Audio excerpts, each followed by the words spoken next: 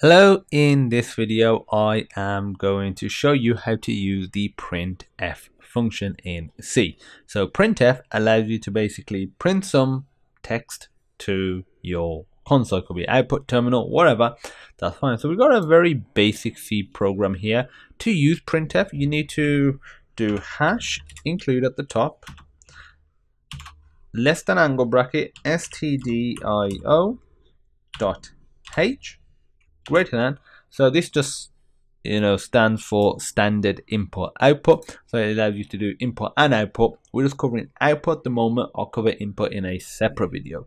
So to use printf, it's really simple. You put printf open parenthesis and quotation marks, put some text in there. Let's say if we do the typical hello world and semicolon at the end as usual. To do run code, and let's save it, run code. There we go, it says hello world. So that's for the most part really all you need to know. You can format it by putting stuff like a new line character in there as well. So if we put \n, which is a new line character, hello and world will be on separate lines, so you can do that. The other thing is, obviously we haven't covered variables in this video. I've got separate videos covering variables, but if you have a variable, for example, say int age equals 87, for example, and let's say, so if I comment this out for now, and I want to do printf age is, say if we put age is 87, save that. That's fine, but if I obviously was to change that, it's not reflected in here. So we want to link this age variable into this printf statement.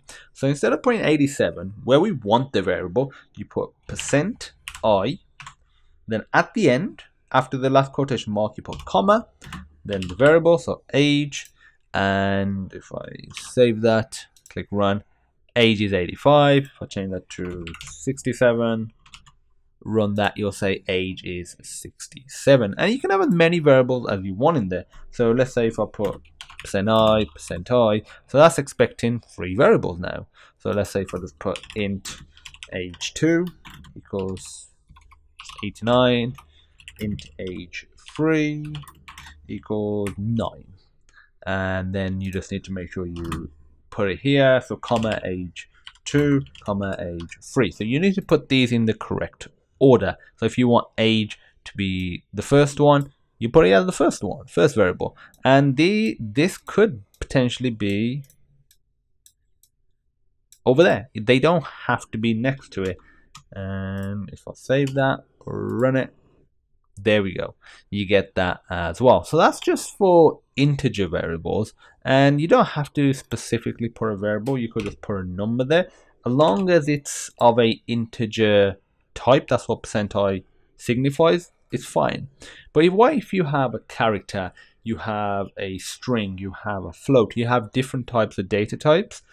Don't worry, I'll provide a link in the description to this little page, and on there it just shows you the different specifiers. So for integer it's I, for character it's C, for floating points or decimals it's F, so you just put %f for example, and yeah, literally everyone is covered on here. So they put %d, then %c for example, and that's what you do. So depending on what type of variable data type you're using, you just use the relevant one, and you can format your string as you want to, so it makes it dynamic as well. So that's the printf function in a nutshell. If you have any questions, feel free to join the Discord group. There's a link in the description, and as usual, I look forward to seeing you in the next video.